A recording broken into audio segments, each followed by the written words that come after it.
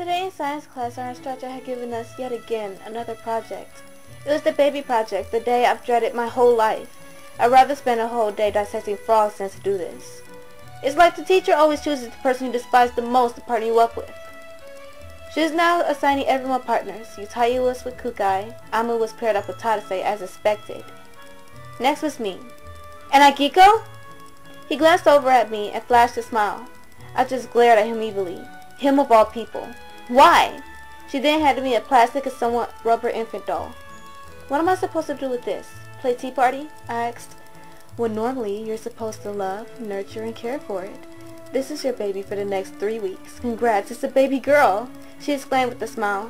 3 weeks? I would have to spend most of my valuable time with the crossdresser for 3 weeks? Only one word had came to mind. Unbelievable.